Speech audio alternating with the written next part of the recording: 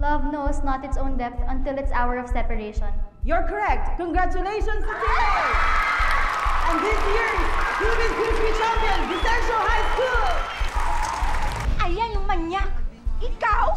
Akala ko naman kung sino yung sinasabi nilang boyfriend daw ng anak ko na patang pangalan yung pala ikaw lang! Oportunista ka! Wala ka namang medal, wala ka pang love life. Okay lang. At least hindi ako kabit sa teacher. Bata ka! Minor de edad! Siya, teacher! Ah, Mami, mahal ko siya! Mahal na mahal ko si Sir Pat! Hindi ka talaga titigil! Hindi ka talaga titigil!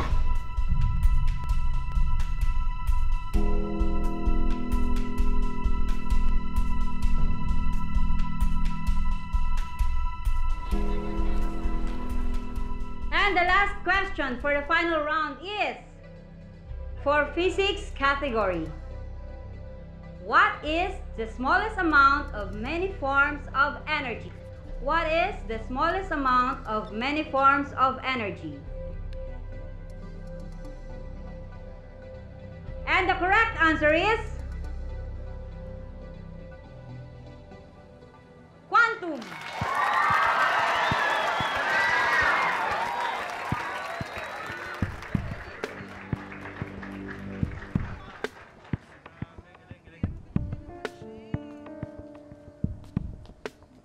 At ngayon, tulad ng inaasahan natin, si Minnie Montes ang magre-represent sa Philippine Quiz Bee next month.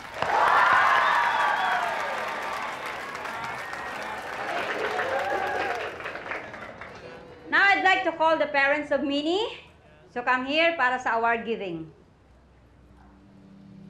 Miss, wala po yung mami ko. Nasa duty po kasi. Oh, I'm sorry. Congratulations, Iha. Yan. At dahil naka-maternity leave ang coach ni Minnie sa Quiz Bee, nag-assign ako ng bagong coach para sa future champion. Sir Pat? Congratulations. Salamat po.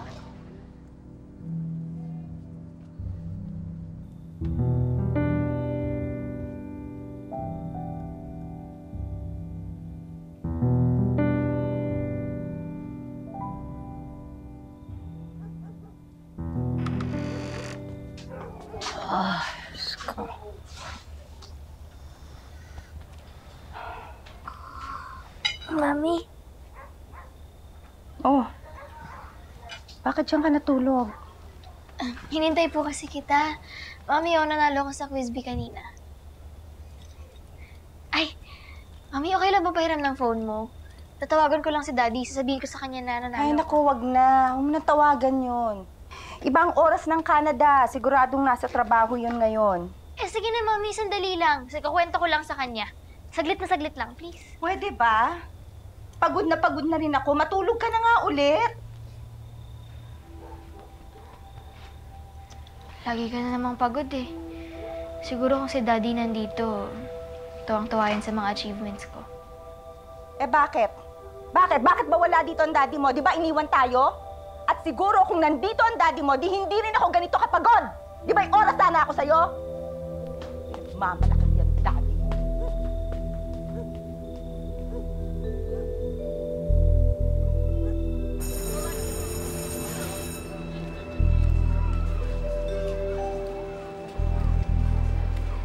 Minnie, ba't parang wala kang ginagawa dyan?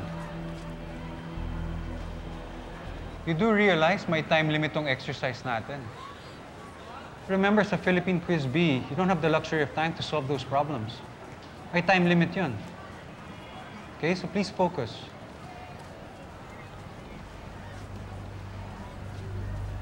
Minnie, what's wrong?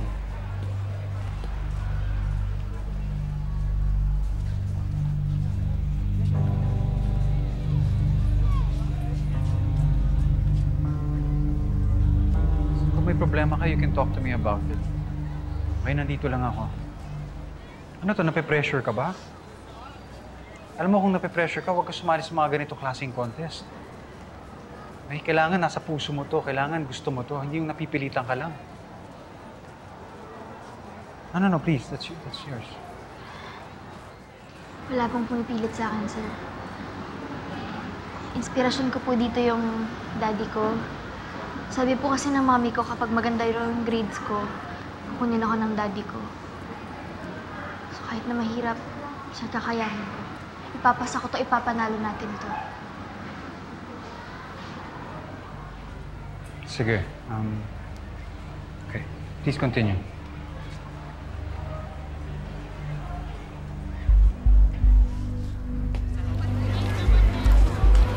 Ma'am, ibang klaseng estudyante si Minnie. Hindi mo na kailangan pilitin mag-aral. She's very determined. Ang galing. I agree. Masipag talaga yan si Minnie. Actually, hindi lang masipag eh. Ano ba yung word na hinahanap ko? Passionate. She's very passionate sa pag-aaral niya. I'm very impressed. Oh, nandiyan ka pala. Ito yung librong sinasabi ko sa'yo. Pag-aralan mo yan. Sige, salamat po, sir. Paano? Balik na muna ako sa office ko, ha? Remember, pag naging champion si Minnie, siya ang magiging kauna-unahang champion natin dito sa school. Okay? We will try our best, ma'am. Sige po, ma'am. Good luck. Minnie, good luck. Pag-aralan mo yan. Mahirap yan. Yan. Para sa mga tanong na kailangan mo sagot.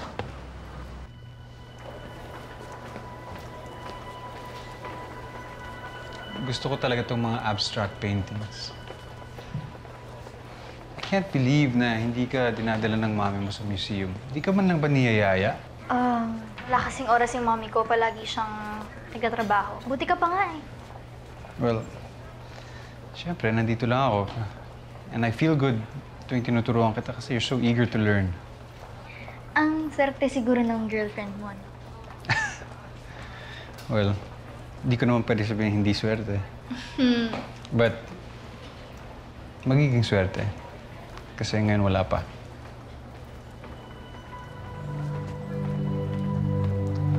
Punta tayo na next. Tara.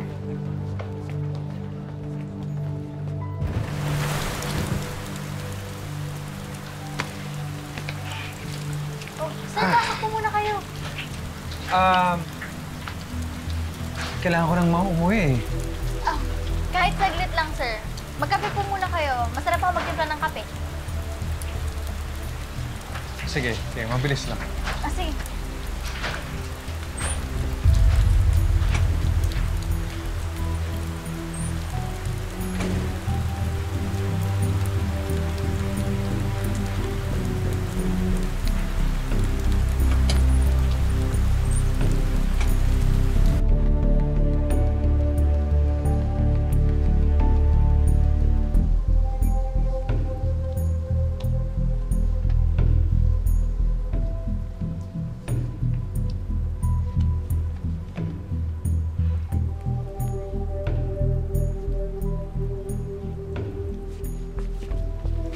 Sir, magpatuyo po muna kayo kasi basang-basa kayo.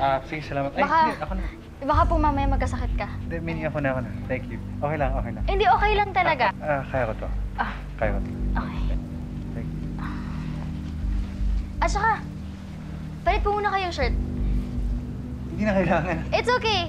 Sa daddy ko tong shirt na to, matagal niya nang hindi gamit. So it's okay. Sige na po. Kasi tinan mo basang-basa ka, baka magkasakit ka.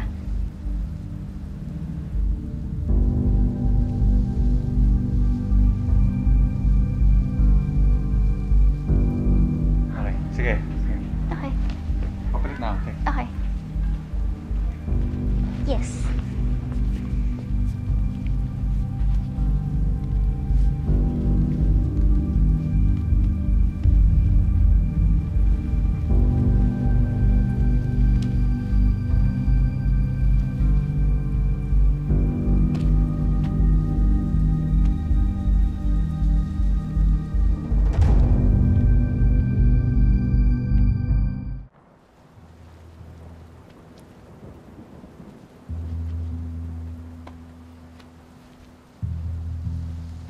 Okay. Thank you. Okay. Shirt.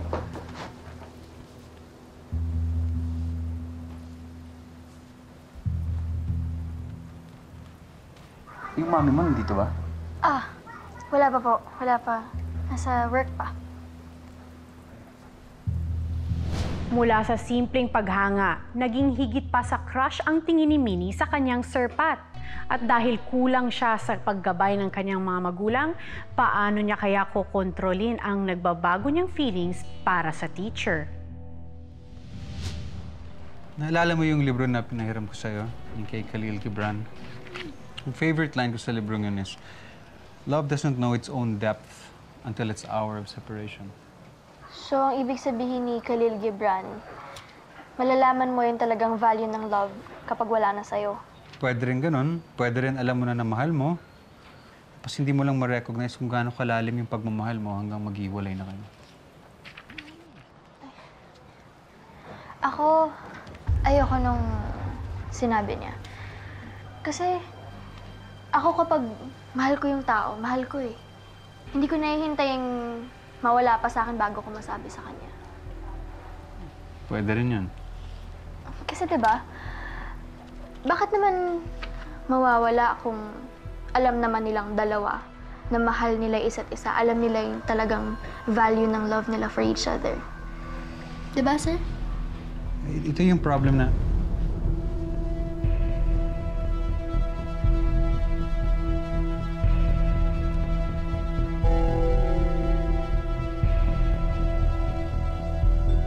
Actually, late na. Yung mami mo, uwi na ba?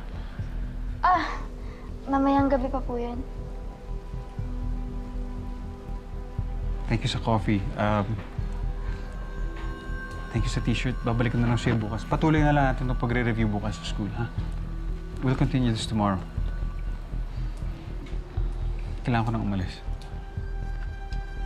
Sir.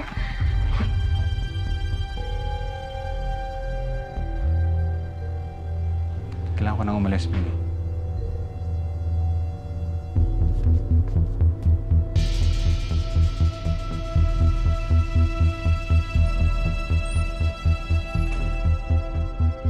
Sa edad na 16, sa guro niyang si Sir Pat unang matututunan ni Minnie kung paano ma-inlove. Pero bukod sa maraming lessons na kanilang pinag-aaralang magkasama, si Sir Pat din ang siyang magtuturo sa kanya kung paano ma-heartbroken. And for the tiebreaker question, who will be this year's Philippine Quiz Bee champion? Our category is literature. Fill in the blanks. From Khalil Gibran. Love knows not its own depth until blank. Yes, Team A. Love knows not its own depth until its hour of separation. You're correct. Congratulations to Team A. And this year's Philippine Quiz Bee champion, Vicencio High School.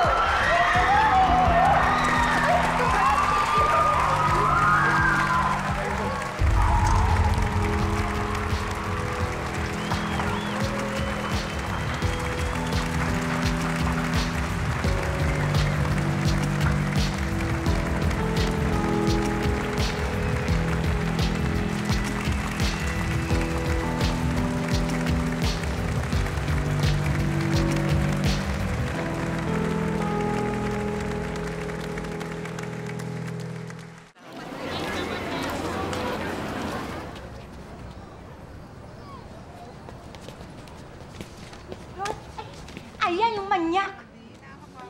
Ikaw? Akala ko naman kung sino yung sinasabi nilang boyfriend daw ng anak ko na Patang pangalan, yung pala ikaw lang, oportunista ka! Kumalma muna tayo, please. Hindi niyo alam kung ano nangyayari. Kalma! Bakit? Ano bang ibang nangyayari dito? Walang nangyayari! Mami, tama na! Nakakahiya kay Sir Pat. Tama na! Mrs. Montes, humihingi po ako ng paumin. Dapat lang, no? I would like to apologize for whatever anguish na I may have caused. Pero sa totoo niyan, walang namagitan sa amin ni Minnie. Okay, bukod sa student-teacher relationship, walang nangyari sa amin. That's the truth. Minnie, kung nagmukhang may patutunguhan yung pagiging close natin, that's my fault. Okay? Dapat ako nag-set ng boundaries, dapat naging klaro yung roles natin. And Dapat lang talaga. very insensitive of me. Dapat lang. But bottom line, walang nangyari sa amin, ma'am. Thank you, Mr. Pat. But after this scandal, Hindi ko na alam kung paano ka pa makakaharap sa mga estudyante dito. Sure, I understand. Kaya mag-volunteer na ako ng resignation ko. Okay? I quit. Effective immediately. Maghahanap ako ng ibang options. Nasa probinsya naman yung girlfriend ko. Doon ako magtatrabaho. It's fine. Good. Dapat lang. Malaking gulo na ang nangyari. It's time to start again. Start again? Ano to? Magpapatawaran lang? Ganun lang? Ha? Mrs. Montes, wala naman ho tayong pruweba na may harassment na naganap. This is just a silly infatuation.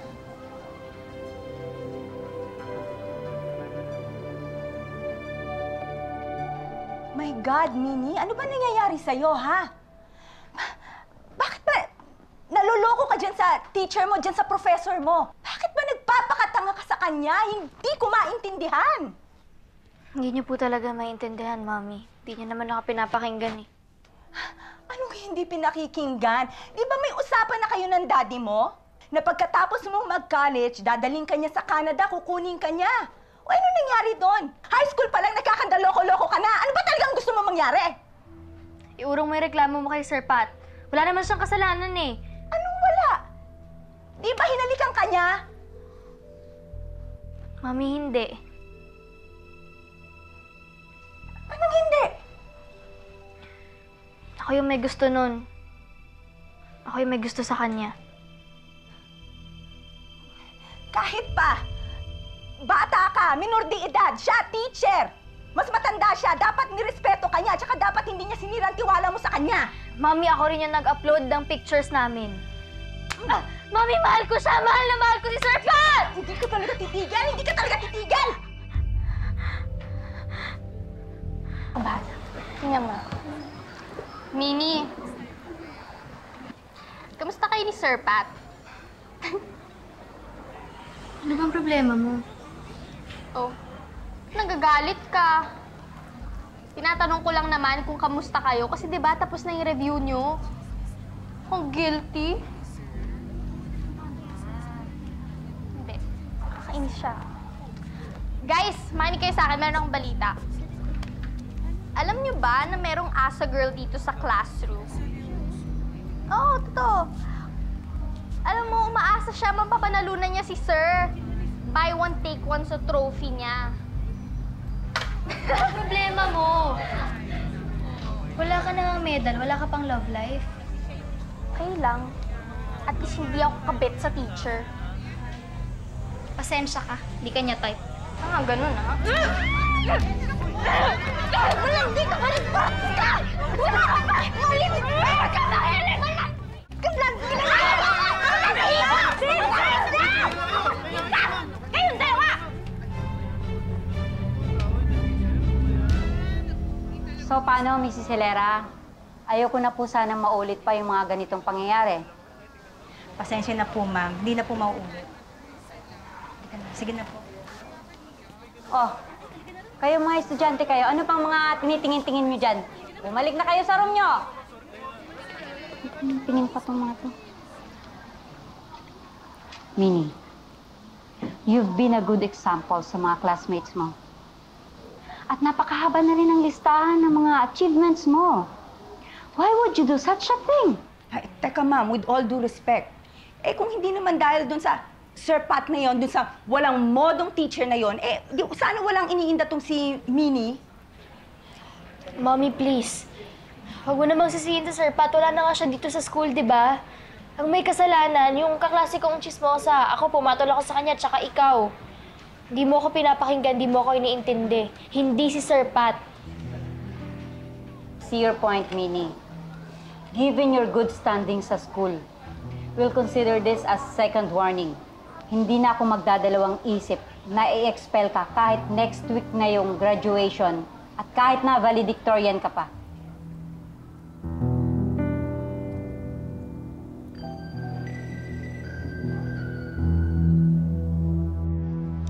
Ayan. O anak, ready ka na ba? Ha? Finally, ha?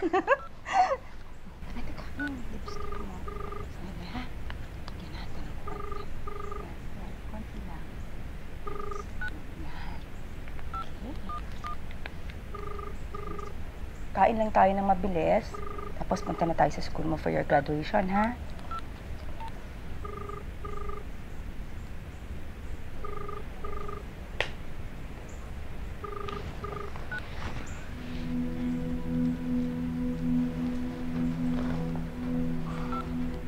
Sino ba yung tinatawagan mo? Wala, Mami. Halika na.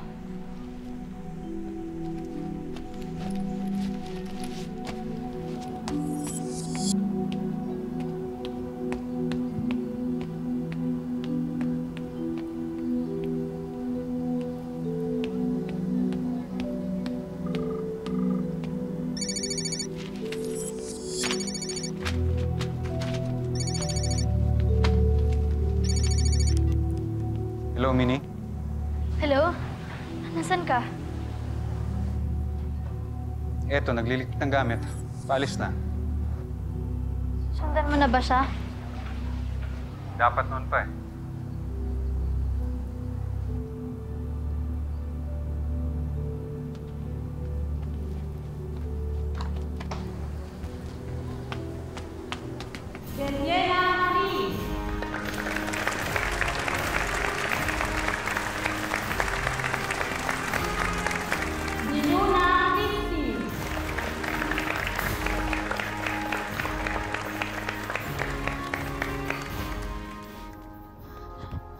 Sir Pat, akala ko umalis ka na.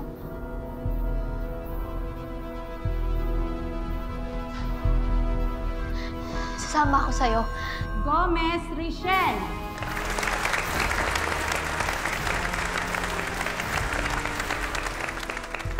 Isama mo ko. Isama mo ko. Hindi pwede, Minnie. Bakit? Sasama ako sa'yo. Kaya ko iwanan lahat. Iiwanan ko lahat para magkasama tayo. Ito ginagawa sa sarili mo.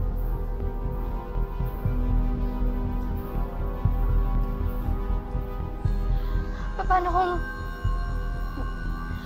kung hindi ko kayang wala ka? Parte ka na ng buhay ko. Anong magagawa ko? Kaya ko iwanan lahat. Basta makasama ka.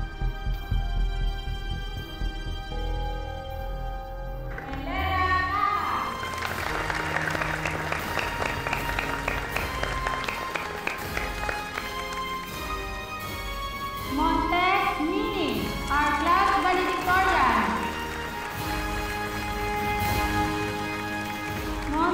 Minnie, our class valedictorian.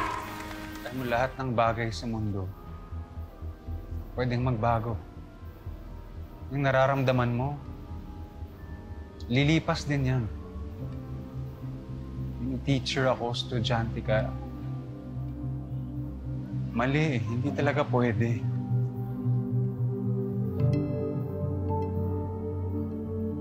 Hindi lahat ng gusto nararapat. Paano ko? Paano tayo? Paano tayo? Sorry.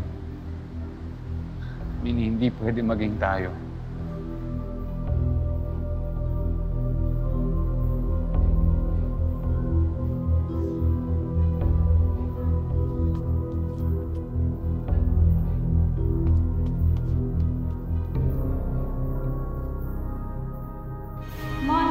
Minnie, our class valedictorian. Mami! Minnie, our class valedictorian.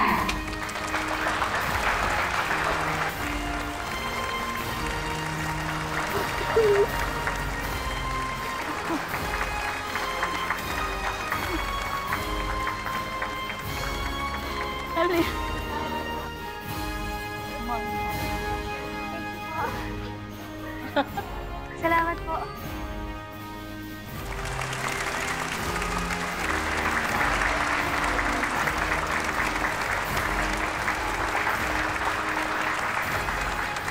Once again, our class valedictorian, Minnie, our class valedictorian.